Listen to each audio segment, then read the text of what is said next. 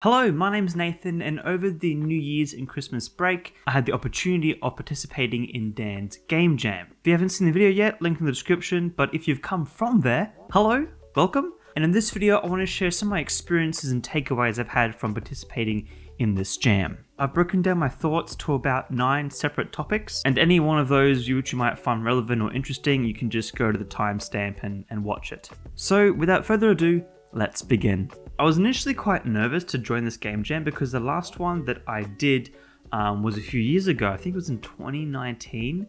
It was one of Valum's VR game jams, and I did it in about a team of 5 over the course of about 2 weeks, and we weren't able to get anything finished or done in time. Communication was kind of lacking, the time zones were atrocious, and we couldn't even figure out what the core, not only what the core mechanics were, but how those core mechanics worked. Overall, that experience was kind of a mess, and having already been kind of not confident enough in making a game myself, I haven't really participated in many game jams because I just felt like I personally couldn't accomplish that goal.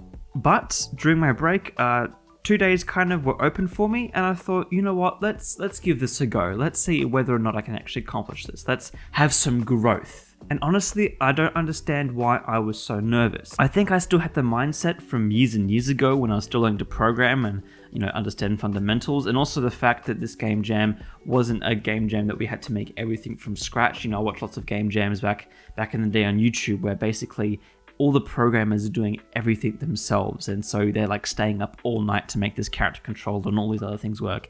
Luckily, the rules for this jam was basically you have to use this asset pack. Everything else is kind of free game, and I felt more confident in searching up tutorials and being in my own space, being able to reference other projects for different scripts and stuff like that. And so if a game jam interests you, you like the idea and concept of it, but you feel kind of nervous that you don't have the skills or talents for it, having a go at a jam where the restrictions aren't so tight might actually be a good idea for you to kind of get confident both in yourself and in your abilities. And look, my game's not perfect. It's been a few weeks now since I finished that game, and looking back, I see a lot of issues both in terms of the design and also just the fact that there's so many unfinished things. Like, it's not a fun game to play. I get that. So if you have nerves like me, joining a jam, or maybe even doing your own jam, giving yourself a deadline to finish something, can be a good experiment and help you become more confident, or at least gauge where your skill level is. If you can't finish something on time, or you feel like you don't have the skills or talents to do, for example, programming or art or whatever, then maybe collaborate with people, network or something. But the thing that consoled my nerves the most is my next point, which is the excitement. Now, I think we all know as game developers how would I say this? We love starting new game projects. We have these new ideas, and for me at least, I've had 1,000 game project folders of completely unfinished games, but it's really exciting to go to the Unity hub and make a new project and import some assets and play around. This is what game jams are for like the first half. It's just lots of exciting new things. It's really fun, for me at least it was, to make an empty URP scene. I've been working on my own game kind of on and off for the past year now, and that project, whenever I open, it's just I see the things that need to get done and I look at the errors that are plaguing my project. But an empty project is just full of possibilities and has no stress. It's just all potential. And I think that's the thing that calmed my nerves the most, in knowing that, like, hey, Nathan, look at this potential you have and what you can make. Now, that excitement eventually wears out, and you kind of have this plateauing in and out of having drive to finish the project, which leads on to my next point, which are breaks. And it's interesting because I did this game jam in about 24 hours. I did about 12-hour days across 2 days. And with those 2 days, I got up at a reasonable time. I had breakfast, I had lunch, I had dinner, and I think it was on the second day, I went and shot some hoops with my wife, went to a park, and we just played a bit of basketball together, and it was really fun. Those times as well where I stepped away. I think we also went out shopping or something. Like, I was able to do a lot of things within this game jam. Now, the deadline wasn't as strict as other things like, for example, the global game jam, but despite that, I still think it's incredibly important that we take breaks. I got to bed on time, I woke up at a reasonable time, and I gave myself those proper time frames, and having those breaks and making sure that I was well rested made me so much better. I realized during this game jam, which I'm so glad I did now because of this, I can program when I am well rested. When I'm tired, which is most of the time when I'm working my other game, Coco Loco, after work and whatever else life has thrown at me, I'm not very good at programming because my brain is just mush. For the past year, I've kind of thought of myself as a really bad programmer just because I make dumb mistakes and look at my code and go, oh my gosh, Nathan, what are you doing? I realize now, having worked for 2 days with an active brain, I can actually program, I can understand programming concepts, and I can write good code. It's just that I need to be in a more active mindset to understand it all. And so I'm not a bad programmer. I just didn't have the correct environment to actually be good at it. And so now I'm going to take this away and try and find ways in which I can have that same mindset when I'm trying to do my work on my other games. Now, speaking of doing my own work, this leads me on to the next point, which is working alone. One of the things that kind of terrified me is working alone with a deadline. Now, my other game, Coco Loco, I've had people come and go on the project, but most of it's been done independently. And I've been fine with that because I haven't had a necessarily big deadline. You know, this isn't something that is keeping the lights on in my house right now. It's kind of just a side project, a hobby, something that if I don't have time to do, it's not the end of it all. But when you have a stricter deadline and a project you want to get finished, for me it was a lot scarier in working alone because one, I was scared of making wrong mistakes, not having the feedback there that I needed. And two, overscoping or assuming I could do something and then realizing I lacked the skill or knowledge to do it. I wouldn't have time to, troubleshoot or do those sorts of things. Now, I didn't run into any of those things realistically, and there were also some perks in working alone. Now, I want to do a game jam collaboratively in the future. I would love to work with others just in general. I'm kind of getting ahead of myself, but there's parts of this experience I enjoyed talking with other devs. It's really nice to network and talk with people who have the same interests as you. But for people who may feel alone and frustrated and just like, I'm not getting anything done, I actually enjoyed making this game myself because all the decisions I made, I could just make myself. There was no trying to convince other people of my ideas.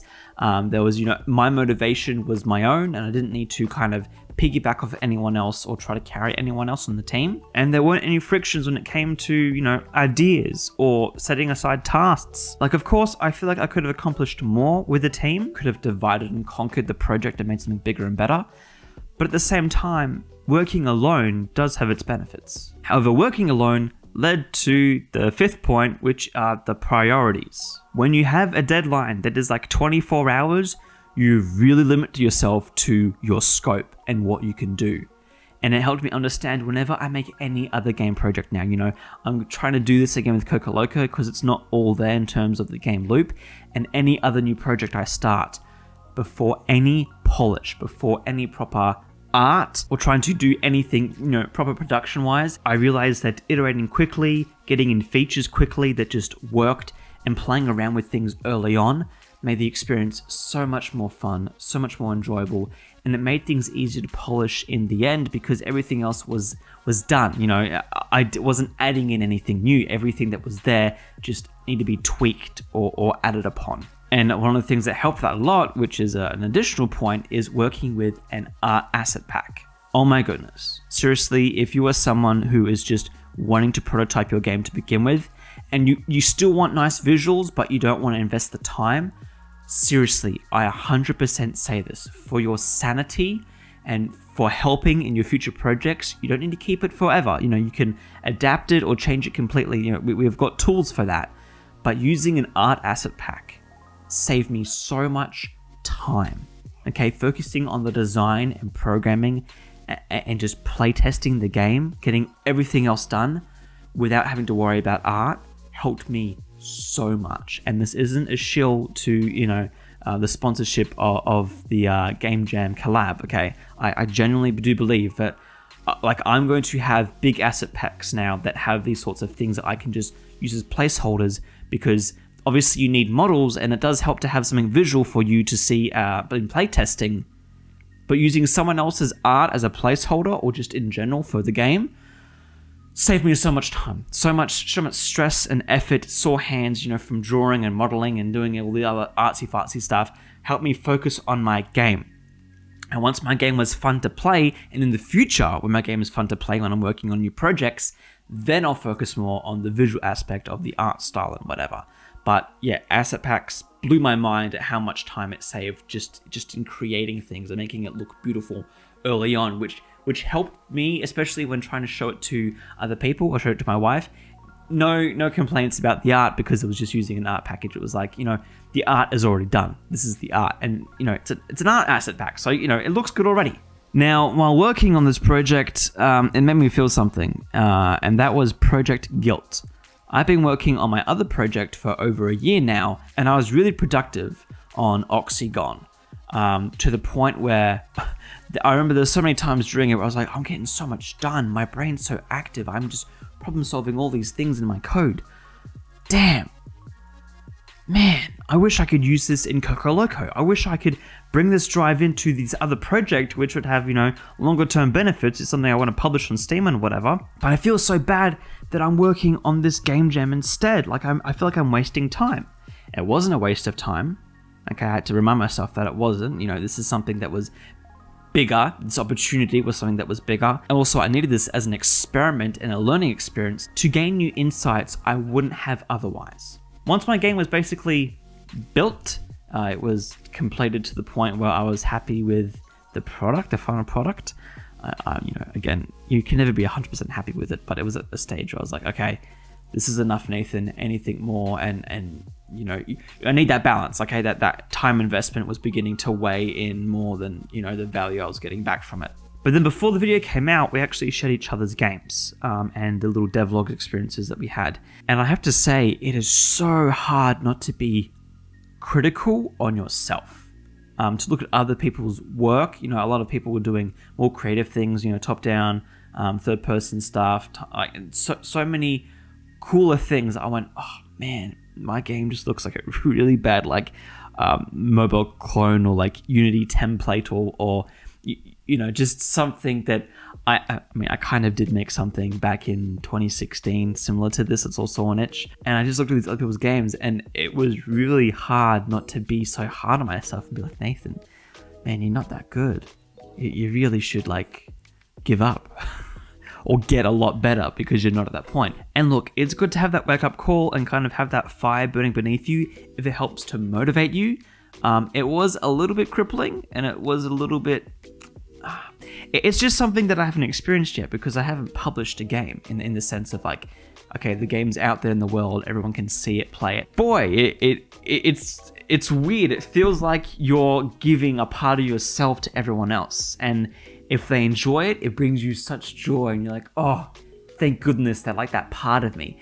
But if they have criticism or they don't like it or they think it's dumb, you kind of take it personally. Now I'm fine. Like, you know, you guys can rip into this game. I'm a stone brick wall when it comes to criticism on the internet, basically, mostly. I mean, don't try to break me, please. But again, it was another thing that I learned, and people who, and maybe those who haven't released their games out into the world and people have, you know, really reacted to them might not realize that when you make a game, you give a part of yourself to that game. Because a little bit of you is inside that game, you do take that onto yourself. But look, overall, it was a great experience. And my favorite part, aside from just feeling that rush you get when a game's working really well for you, you know, when you're getting really productive and things are just clicking together, like that was a great feeling to have. Like when I got that car controller working, whew, felt great, felt fantastic. When I set up the starting scene with like the characters all laid out with, you know, all the different stuff, that was like, ooh, I'm proud of that. I'm happy about that. But my favorite part of this experience has been the networking with others, talking with others, seeing other people's experiences and their games and their ideas. It's something that I kind of miss as someone who does this more independently and is in this room by myself, in this jam I did by myself in this very room for 24 hours. Making games can be a very lonely experience. And especially me, someone who comes from a background where I've had to do this myself and figure out all this stuff myself because no one else knew what to tell me, okay? I had to find and learn all these things on my own. Thankfully, we have the internet, and thankfully I live in an area that is close to a great industry for games. It was great meeting and talking with people about game dev YouTube stuff and participating in this jam and doing all these sorts of fun things that I would love to do one day as a career, as a full-time job. I had a lot of fun, and thank you, Dan, so much for allowing me to participate in this. This has been a wonderful experience. I hope to do more in the future, and I've learned so much, and I'm really grateful for it. Thank you all for watching through this video. I guess my final words is to you all to play the games, to support those who, we've put a lot of effort into these videos. Thank Dan for all the work he's done. He's managed to get a sponsorship. We hope you all enjoy it. We put our heart and souls into this, and let's just grow this community even more. I think it is an amazing thing to see growth in game development. I've been watching people for ages now, and hopefully now some of you can tag along this journey with me on game development on YouTube, because this is just the beginning, okay? We're just getting started. So until then, thank you all for watching, and I'll see you in the next video.